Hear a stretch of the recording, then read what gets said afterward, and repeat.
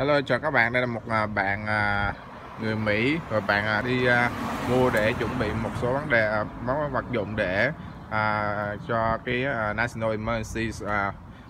Today, President Donald Trump just declared a national emergency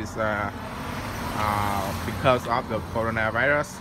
So, can you introduce yourself and how you prepare for that?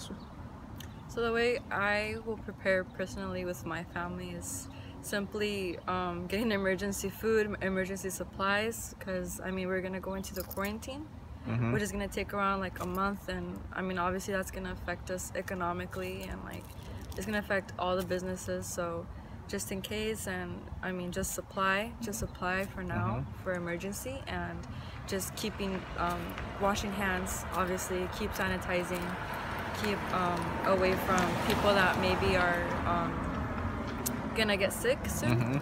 Maybe and also be more careful with elderly, because the elderly, if they get corona, they will be more affected than us that we're young.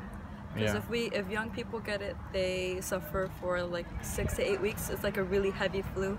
But compared to the elderly, 60 and over, they're more affected by it more heavily, since like their immune system aren't as strong. But that's pretty much it.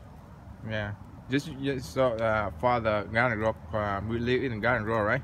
Community. Yeah. You think it's a really danger? The situation is still danger in here about coronavirus.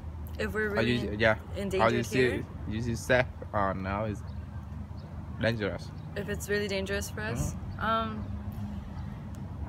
I mean, we can be affected right now and not even know it. It's kind of sad, but I think everyone's susceptible at this point. Like anywhere or any place, it's been all global. Here in Garden Grove, we're not an exception. Okay. So yeah, I think so. So the coronavirus affect to your work? A little bit, yeah. So business has been slower than usual. People don't want to go, and especially where I work, there's a lot of tourists, since a lot of tourists come to Disneyland and go to our restaurant. But it's been slow, since I mean no one wants to really travel as much.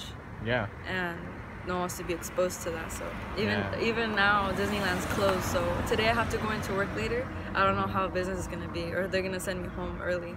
Yeah. We know that the Disneyland shut down yesterday because the virus, coronavirus. Yep. Okay, good luck to you. Thank you for the interview. Thank you.